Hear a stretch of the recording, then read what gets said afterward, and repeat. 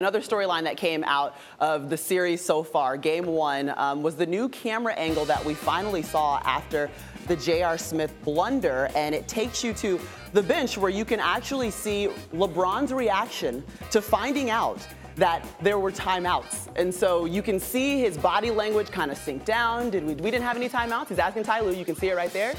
Yeah, we did. Oh, we did? Well, hell, that sucks. So LeBron kind of goes into his bag for a second.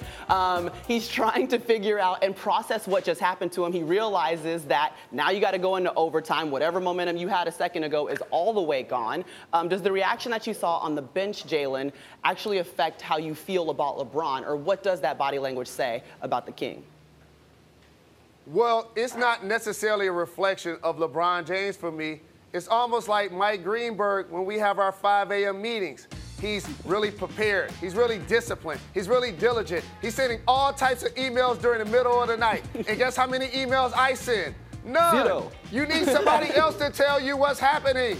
And therefore, this is a reflection of the coaching staff and of LeBron James, because I'm, again, uniquely positioned for this topic because I've been in a situation where there has been confusion about how many timeouts have been remaining.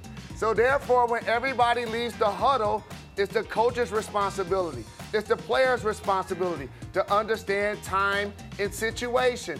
But here's what happened, Maria, Jay, and Greeny.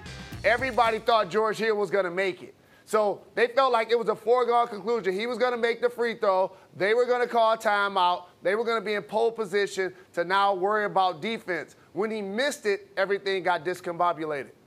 That's so on the coaching staff.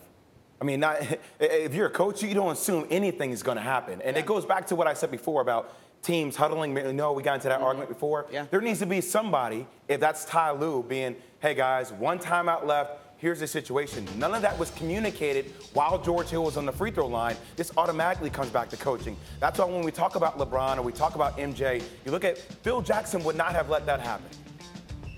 Bill Jackson would not have let that happen. There would have been some way for him to communicate what time and situation was to his team, or there would have been some dialogue that would have happened there. And I'm not putting this all on Ty Lue. It's a combination of both, but it goes to show you what LeBron has to work with. I feel like we're having two different conversations at once, though, because I hear what you're saying. Certainly, J.R. Smith should have known what the situation was, and maybe that is someone else's fault.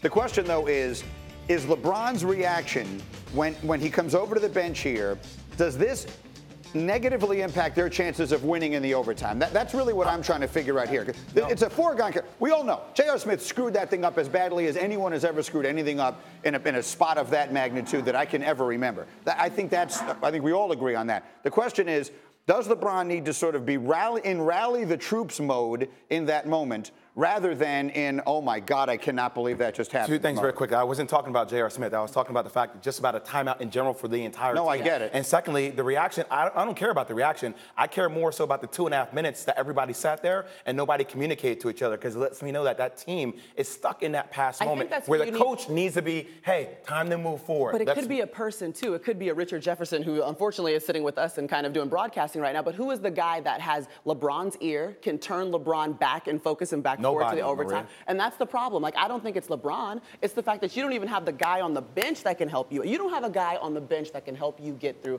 a mentally tough issue. And then you don't have anyone producing on the court either. Like, LeBron has no one. That's kind of how I feel. He's on an island. You saw him sitting by himself on an island. The whole thing is just a disaster, and that's a really revealing, that camera angle is a really revealing look at just how devastating it was. Because candidly, in that moment, let's just say it, LeBron knew what we all knew. Their chance to win the series just went right there. J.R. Smith just dribbled it away in those last 4 seconds.